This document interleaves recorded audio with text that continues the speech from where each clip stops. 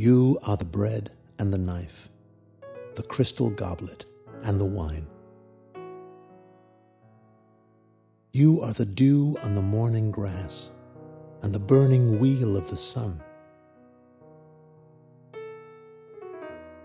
You are the white apron of the baker and the marsh birds suddenly in flight. However, you are not the wind in the orchard, the plums on the counter, or the house of cards.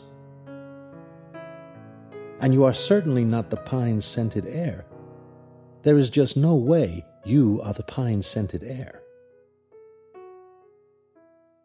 It is possible that you are the fish under the bridge, maybe even the pigeon on the general's head. But you are not even close to being the field of cornflowers at dusk. And a quick look in the mirror will show that you are neither the boots in the corner nor the boat asleep in its boathouse. It might interest you to know, speaking of the plentiful imagery of the world, that I am the sound of rain on the roof. I also happen to be the shooting star, the evening paper blowing down an alley, and the basket of chestnuts on the kitchen table.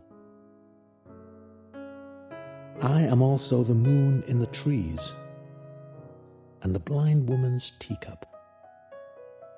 But don't worry, I am not the bread and the knife. You are still the bread and the knife. You will always be the bread and the knife.